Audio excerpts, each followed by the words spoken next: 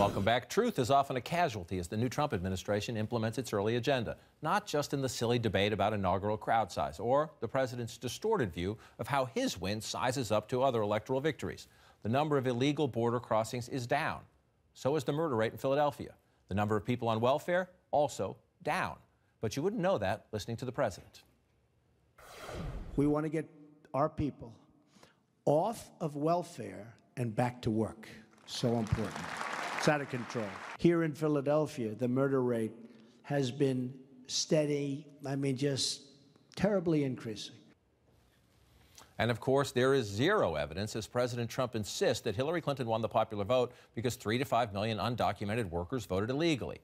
To point these falsehoods and exaggerations out is called fact-checking. The president and his team see it differently. Yeah, I think the media is the opposition party in many ways. They treat me so unfairly, it's hard to believe that I won. But the fortunate thing about me is I have a big voice. I have a voice that people understand. The media is a disgrace, and they've called me wrong from the beginning. How are we doing this morning? Well, it's because he's wrong a lot.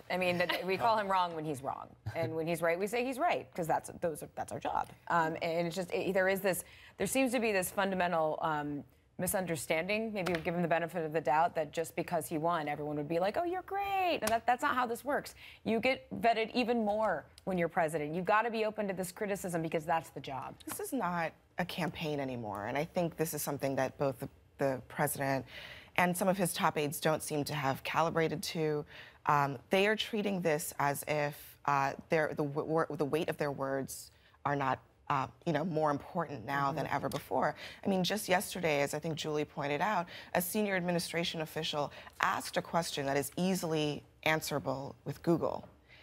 Would this order, this executive order on immigration, have stopped the San Bernardino attack? The answer is definitively no.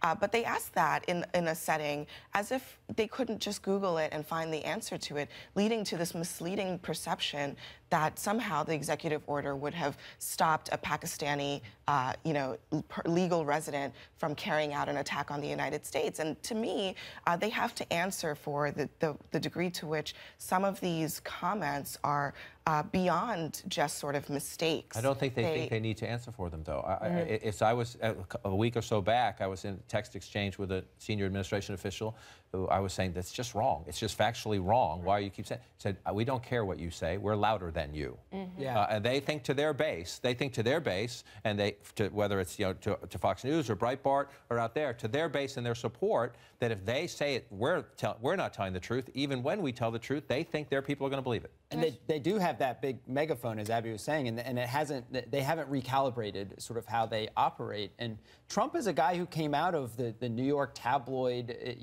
mentality of punch back and punch back hard. He reads National Enquirer and believes what's in it. He has this idea of sowing confusion and distrust in the media, and they think that's to their benefit. But there comes a time when they need, to get their message out, and they need to sway public opinion, and that's where it, will get a lot more. He also responds to what he sees.